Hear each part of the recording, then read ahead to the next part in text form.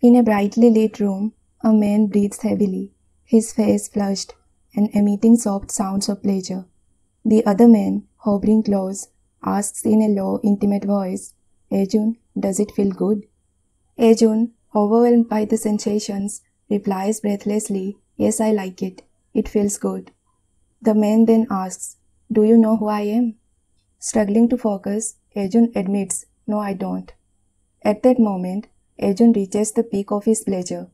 As he recovers, the man leans in closer, his breath warm against Aejoon's face, and reveals, I'm Siyeol. Aejoon jolts awake, his eyes snapping open as he emerges from the vivid dream. A wave of guilt washes over him as he processes the impure fantasy he just had about Choi Siyeol. Despite spending the entire weekend fanboying over him, he now berates himself, thinking he is still a sexually frustrated pervert. His alarm clock suddenly blares, breaking the silence. With a heavy sigh, Aejoon resigns himself to the day ahead and begins to get ready for school. While at school, someone approaches Aejoon, asking if he could take some files to the teacher's room since he is headed that way. Aejoon agrees, accepting the responsibility. As he makes his way there, he grumbles inwardly about the weight of the files, which keep wobbling in his arms. Along the school hallways, students greet him warmly. Internally, he regrets his decision to carry all the files by himself. Meanwhile, two passing students exchange whispers, catching Aejoon's attention. He overhears their conversation, prompting him to ponder the cause of the unusual commotion at school that day. Suddenly, the realization that it's already Monday hits Aejoon, bringing a sense of disappointment as his weekend of fanboying over Seoul has come to an end. However, he reminisces about the joy he experienced over the weekend, which fuels his resolve to make it through the week until Friday, when he can once again indulge in his fanboy activities.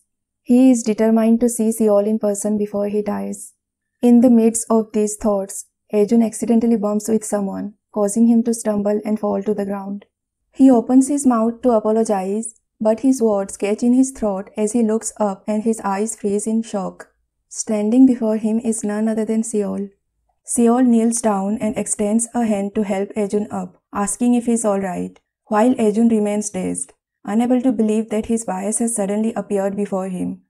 The scene shifts to the teacher's room, where the principal gathers everyone's attention to announce the arrival of the broadcast production crew he had previously mentioned. Aejoon, however, experiences a mental breakdown, feeling overwhelmed by his lack of awareness due to his absence at the time of the principal's initial announcement. The broadcasting crew's producer steps forward to deliver her introduction, informing everyone of the filming of the pilot episode for a new variety show scheduled to take place at the school over the next 2 months. Amidst this announcement, Aejoon finds himself grappling with a sense of disbelief, unable to discern whether the presence of his wife's Seoul before him is a dream or reality. Following the announcement of filming, the producer introduces Seoul, assuming everyone's familiarity with him due to his widespread fame. Aejoon, feeling elated, internally agrees with the producer's statement, acknowledging that Seoul's fame knows no bounds and is recognized by people of all ages and genders. Seoul respectfully bows to greet everyone, introducing himself as Choi Siyeol from the idol group A1. He expresses his excitement about shooting a variety show for the first time, acknowledging that he still has much to learn. However, he looks forward to working with everyone and promises to give his best effort, hoping for their support. His introduction receives applause from all present, encouraging him as he begins this new venture. Internally, Aejoon is in a state of disbelief, utterly astonished by the unexpected encounter with Seoul. Never did he imagine he would have the chance to see his bias in person. To Aejoon, Seoul appears incredibly radiant and captivating, surpassing mere bias.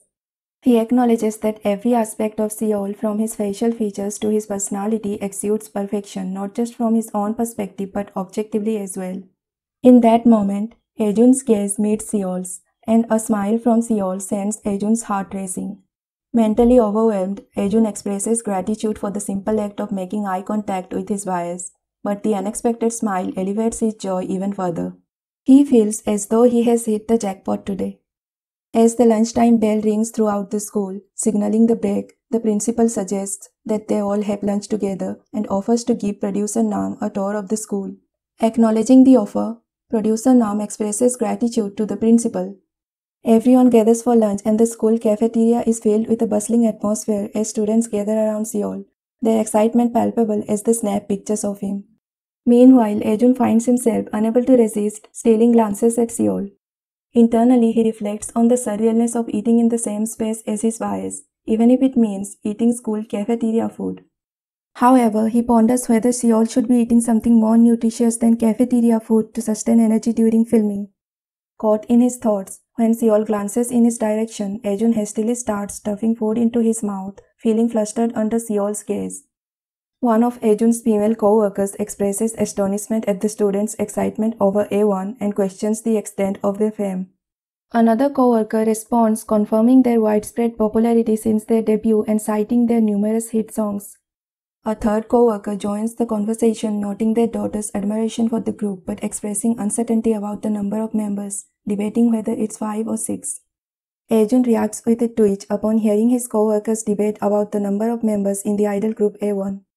Internally, he notes that both co-workers are mistaken, as the group initially consisted of 5 members but 1 member left, leaving the current count at 4. During their conversation, one of Aejoon's co-workers addresses him and questions his knowledge of idol groups, assuming his youth would make him familiar with them. Aejoon jolts and stammers, "Huh? No, I'm not." He states that he is not knowledgeable about idols and doesn't have much interest in them either. However, he acknowledges A1's fame, admitting he has heard some of their songs. As Aejoon nervously deflects, Seol sitting nearby overhears the exchange. He pauses eating and stares at Aejoon, a curious look in his eyes. Internally, Aejoon apologizes to Seol for pretending not to know him while he is right in front of him.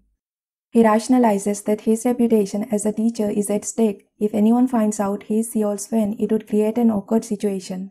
Moreover, he considers that Seol must already be exhausted by the constant attention from students, and knowing that a teacher is also his fan would likely make him feel uncomfortable. Aejoon resolves that it's best to admire him from a distance. Aejoon, considering himself a true fan, resolves that he is content just to observe Seol from a distance. However, only a few minutes after affirming this to himself, producer Nam informs him that he would be Seol's co-teacher for the variety show. Caught off guard, Aejoon exclaims, "Wait, hold on, me?" Mentally, he panics, thinking, "I just wanted to watch him from afar." Seol walks up to Aejoon and expresses his desire for good teamwork. Surprised, Aejoon questions why he was chosen. Seol responds with a warm smile, gently grasps Aejoon's hands and says, "Because Mr. Na Aejoon, you are my type." Aejoon, shocked, stammers in disbelief, replying with a puzzled, "What?"